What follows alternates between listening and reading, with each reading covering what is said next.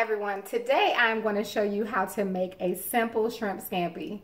Now, I love Red Lobster, but I only love Red Lobster for one reason, and it's that all you can eat shrimp scampi. So let's get started.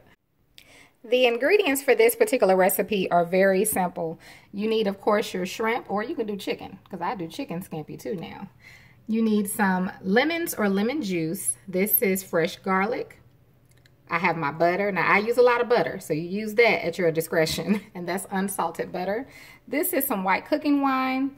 You can use broth in place of that, and these are my seasonings. Now, when it comes to parsley, I love buying this, you all. It's fresh parsley. You can get it already chopped up. That way you don't have to, do it yourself.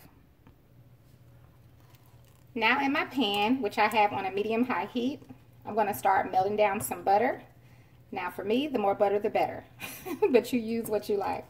I'm also going to add in just a little bit of my olive oil.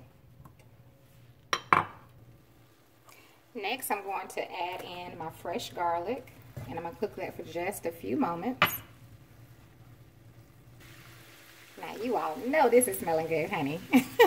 After a few moments, go ahead and stir in your cooking wine or your broth, whatever you're using. Now I'm going to stir this for a couple of minutes before we add anything else in, because we just want it to cook down a little bit. We want it to reduce. So we're just going to cook it for, you don't necessarily have to stir it, but I'm going to stir mine. And I'll do this for a couple of minutes, and then we'll go ahead and add in the rest of our ingredients. Alright, next what I'm going to add in is my seasonings. And you just want to add in whatever spices you like. If you just want to do salt and pepper, you can do just that. I'm using an all-purpose, and I add a little bit of my Old Bay because I love Old Bay. I love that flavor.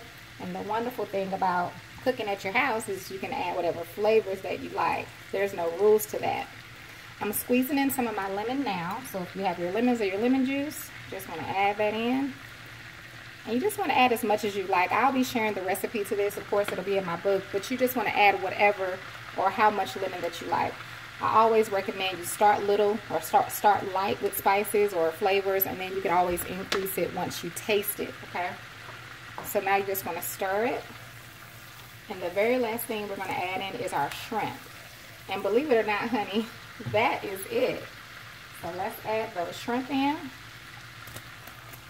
And of course, shrimp only take just a minute to cook. So once I add them in, you just want to stir it around a little bit.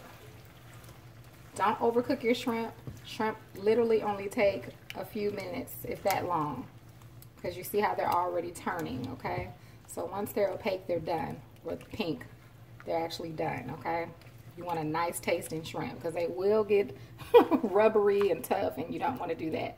So I'm going to give mine a few minutes, and then I'll show you all the finished product. And here is our shrimp scampi. Simple, easy, and you all, I'm so glad I tasted the sauce while I was off camera. You all, it is so tasty. I was going to say you have to taste it to make sure the flavor is the way you want it before you serve it. So that's what I was doing. And man, it's so, so good. So I want you to give it a try, okay? And when you can't get to the all-you-can-eat like me, I miss it every Monday, every Monday.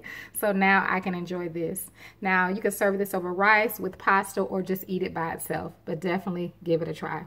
I want to thank you all so much for watching, and you have a wonderful, blessed day.